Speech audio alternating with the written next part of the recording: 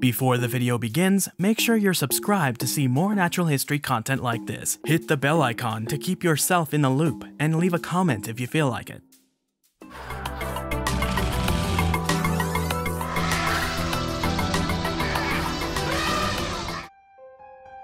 What if I told you that at this very moment, an army of miniature spiders is living in a sack of their own making in your home, your yard, maybe even your bed? A sac-weaving spider that hunts down and chows down on eggs, an entire family of 500 species of itty-bitty creepy crawlies that are entirely harmless.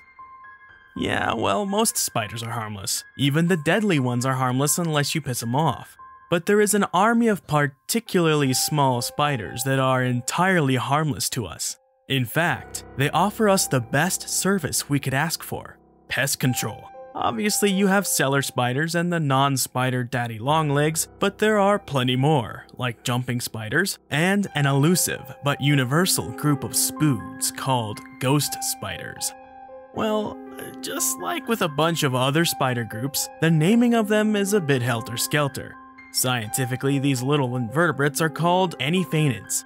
They are often called sac spiders because of their curious habit of weaving a silken sleeping bag to rest in during the day. They are mostly nocturnal and come out of their bags to feed at night. The group is also specifically called the anyphanid sac spiders because there's another group of spiders, the Clubionidae, that were the first ones to be called sac spiders.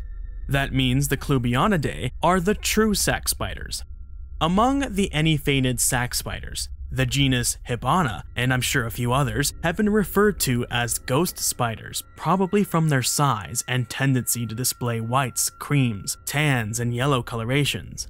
In short, they go by a bunch of names, many of which overlap with other unrelated spiders.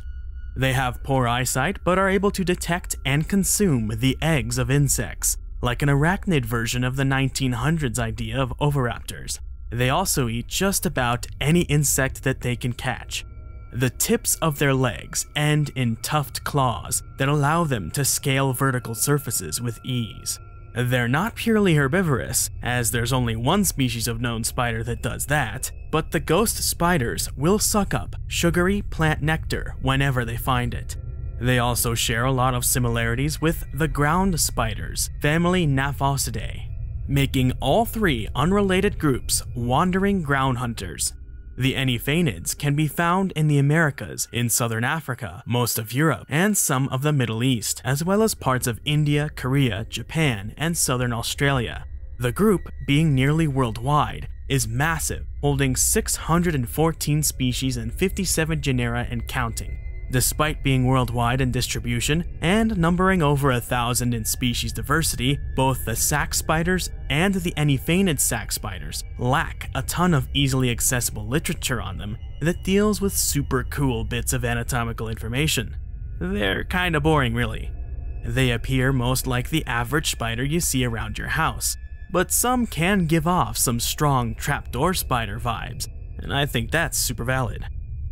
So, with three groups of ground spiders sharing a lot of characteristics with one another, and two groups of sac-weaving spiders, how can you tell them apart? Super easy, actually. The ground spiders, family Gnaphosidae, can be told apart from the others in having oval eyes. The anyphanid ghost spiders have round eyes. Most spiders have 8 eyes, right? The arrangement, size, and shape of the eyes can help tell different species apart. In the case of these wandering hunter spiders, the frontmost pair of eyes of the ghost spiders of Anyphanidae are the smallest. The Clubionid sac spiders' front pair of eyes are usually much larger than the others. The bigger giveaway of the anyphanid ghost spiders is their respiratory system. Spiders use spiracles, or holes, on their sides to allow air into their trachea to breathe through book lungs. In spiders that look like the anyphanids, the spiracle is located near the spinnerets, that silk-squirting butt end.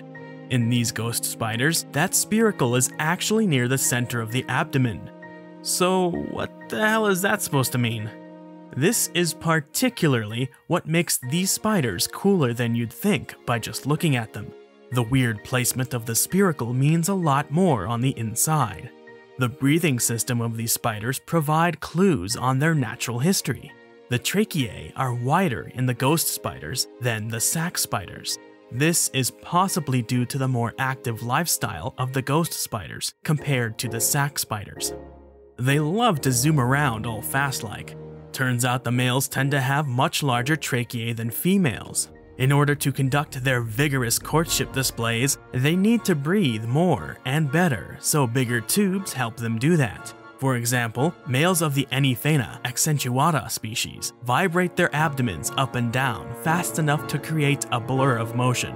How sexy. Sac spiders, on the other hand, are described as sluggish courters. Wah wah. Ghost spiders for spooky month. What next? What more might crawl out of the shadows to intrigue and frighten?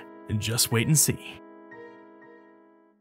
For more interesting stories about nature, the history of life, or what goes bump in the night, subscribe, hit the bell icon for updates, like this video, and drop a comment in the comment section below. Thanks for watching. Special thanks to my elephant tier patrons, Thea Svensson, Staniforth Hopkins, Dinosaur, and Arda Bayer, as well as my Tyrannosaurus tier patrons, Henry Brennan, Danny Van Heck, Dana Manchester, Chris Frampton, and Admin.